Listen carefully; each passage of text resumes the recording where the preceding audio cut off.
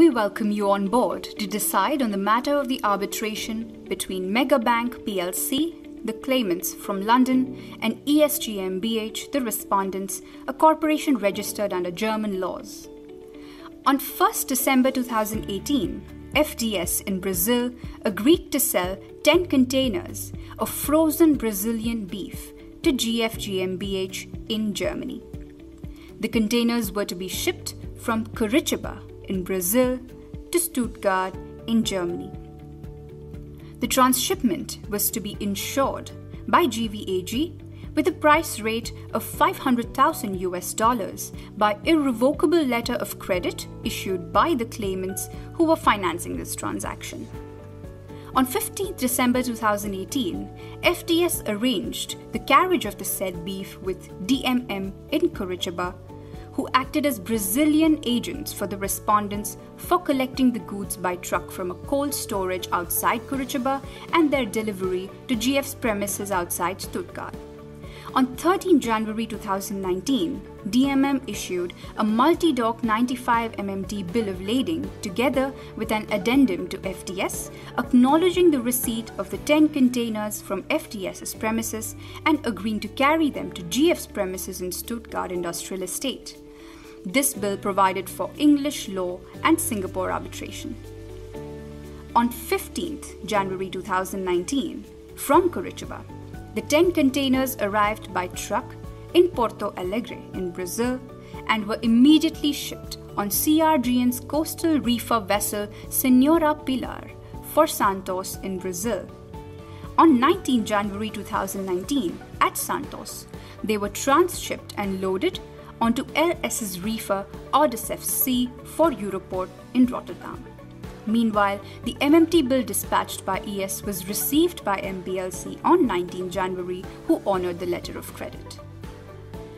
On 2nd February 2019, from Europort, the containers were loaded onto 10 trucks engaged by the respondents and left in 2 convoys of 5 each.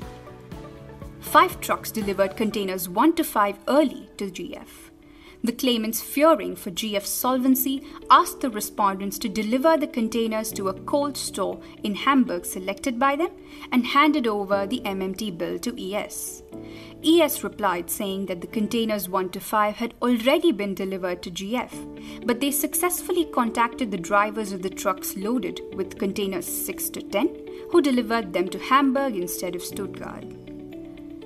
By 5th February 2019, it was apparent that GF were entirely insolvent.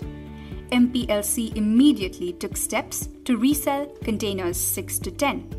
However, upon inspection, it became clear that the meat in them was fit only for pet food, for which it was sold the very next day for $74,923 with sale expenses. The only evidence as to the cause of the spoilage, as per the inspection report by a Hamburg firm of investigators, was that the cold store in Santos, where the meat had been stored during transshipment, had been set to a temperature of -7 degrees Celsius instead of -18 degrees Celsius. And this must have been obvious to CRGN when they delivered the meat for storage there. The points of claim by MPLC for containers 1 to 5 are: claimants were party to the bill and the goods were not delivered to a consignee. Respondents breached the contract by delivering the containers to GF. Alternatively, the respondents converted the containers as claimants had the immediate right to possession. In either case, the claimants are entitled to recover the containers' value. For containers 6 to 10, they were not kept at -18 degrees Celsius. Alternatively, the defendants breached Article 3, Rule 2 of the Hague Rules. Article 3, Rule 8 of these rules renders Clause A1 of the bill null and void, and claimants seek damages of $584,115 with compound interest. The claimants nominate Professor Simon Bowen as the sole arbitrator. Points of defense raised by ES for containers 1 to 5 are: the claimants were not party to the contract under the bill. The claimants had no proprietary rights in the goods or immediate right to possession. In any case, the claimants can recover only their loss and not the value of the containers. For containers 6 to 10, ES is not responsible for the spoilage under Clause A1 of the bill. The incorporation of the Hague Rules is voluntary, and Article 3.8 will not strike out Clause A1. Any alleged breach of Article 3, Rule 2 is irrelevant.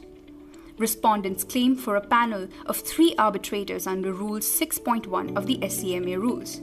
Respondents accept Professor Bowen's nomination and reserve their option to nominate a second arbitrator.